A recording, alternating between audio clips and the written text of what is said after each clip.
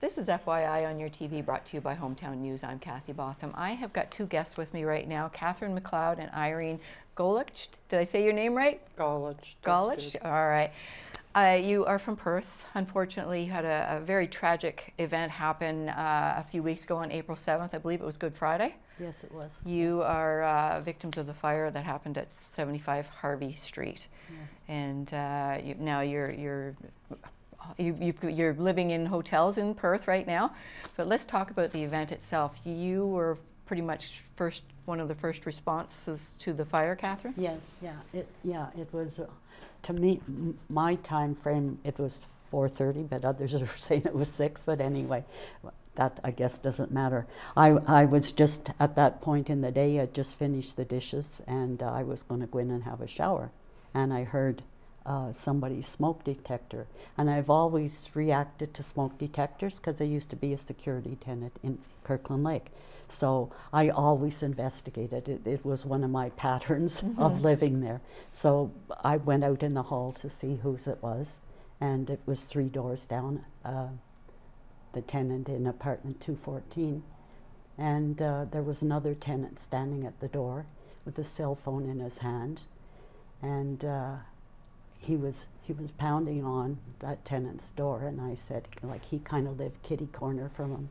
So I said to him, I said, did you call the fire department? And he said, no, I don't know the number. But I looked up to the ceiling, I could see like little slight waft of very pale smoke. It wasn't very dark. And another tenant came out, and I said to the other tenant, I said, look it up there. I said, up to the ceiling. It wasn't actually in the hall. It kind of looked up to the ceiling. And he said, yeah. I said, so I went right back into my apartment and called the fire department. I didn't call the fire department, I called 911. And they said, I said, fire, I said, apartment 214, I said, 75 Harvey, I said, and the person that answered the phone said, do you know where the alarm is? And I said, no, I don't know where it is. I said, but I'll find it.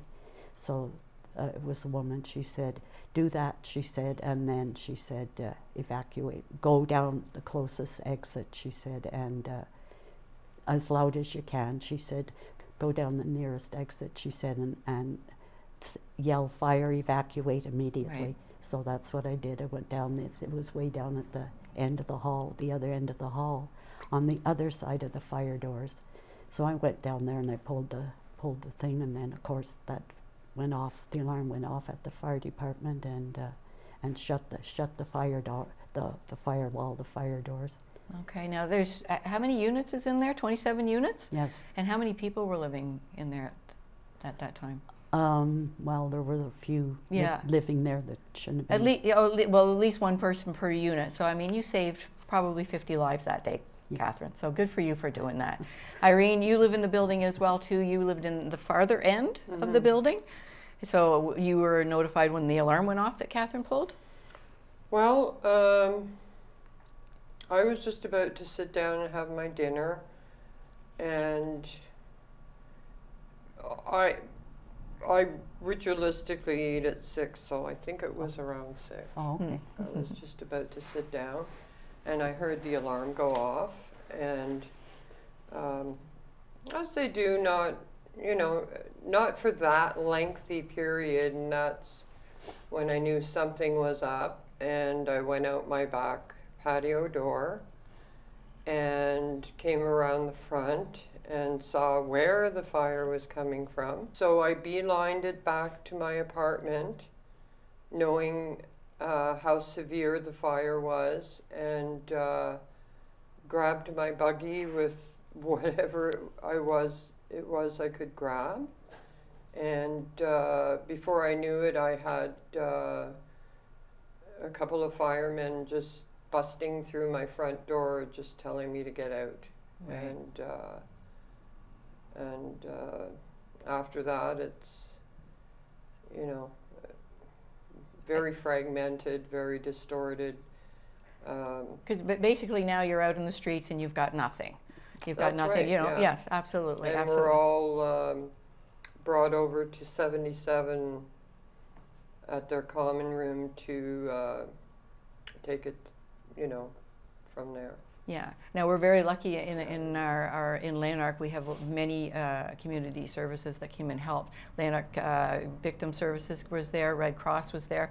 The members of the Table Community Food Center were there. And I guess that this is what I want to talk about, is when an emergency happens like this in our communities, the help that you got. Like right now, you both are living in motels, and because of the building situation, Irene, you're going to be able to get in sooner than you, Kathryn. Yes, is that what I that's understand? right. Yes. Yeah. Okay. Okay. So we're talking maybe by the end of May, Irene, you'll be able to get back in your unit. Hopefully. Hopefully, and Kathryn, we're talking maybe a year. Yeah, I'm on the wrong side of the firewall. Yes. Yeah. Yes. Yeah. Okay. Yeah. So after the event happened, though, so many people came together to help, and we're very fortunate in our communities that this sort of thing happens, that people come out to help. So from what I understand too, the good people at the Table Community Food Center put together a meeting. Let's get together. Who can help?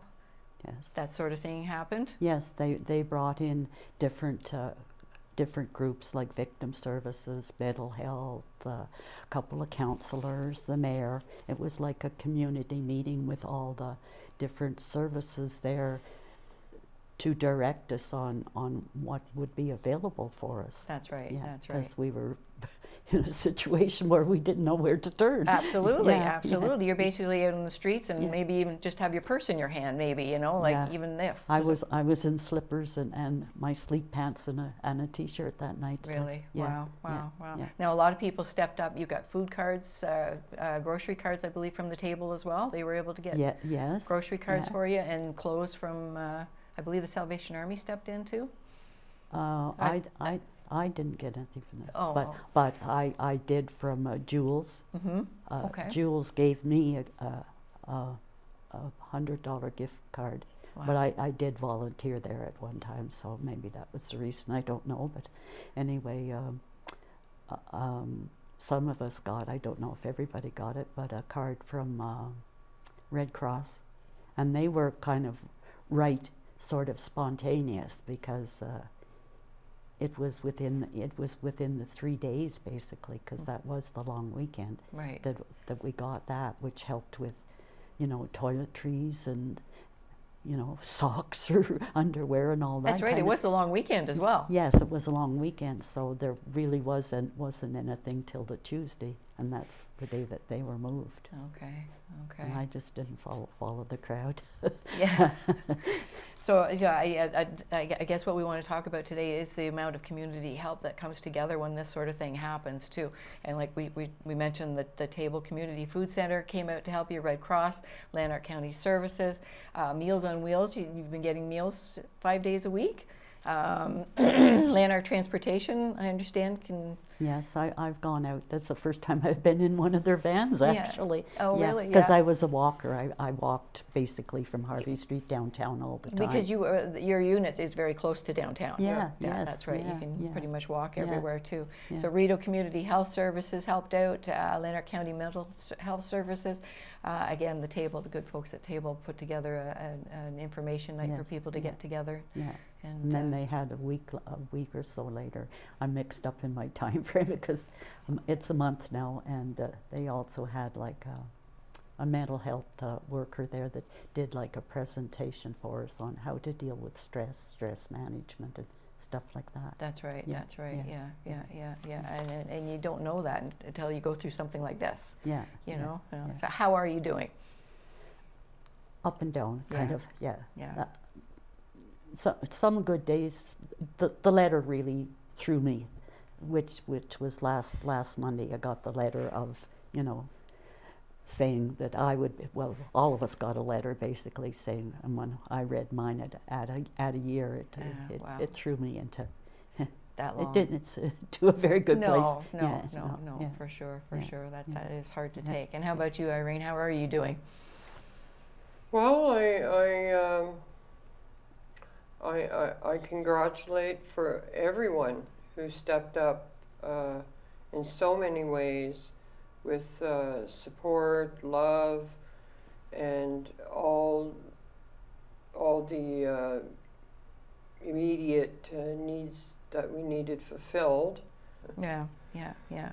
Well, I thank you for what you did. You stepped up and you made sure everybody got out of that building safely too. So thank you for what you did too, Kathryn, to make sure everybody was safe and out of the building. And I thank you ladies for coming here today and talking about your story. And, you know, thank goodness for the resources we do have in our community. Yes. We certainly find out when there's an emergency like that who steps up and who's there to help you. So yes. Thank you very much for joining us, Kathryn, MacLeod, and Irene Goluch. Did I say Goluch, Goluch? Yeah. Thank you very much.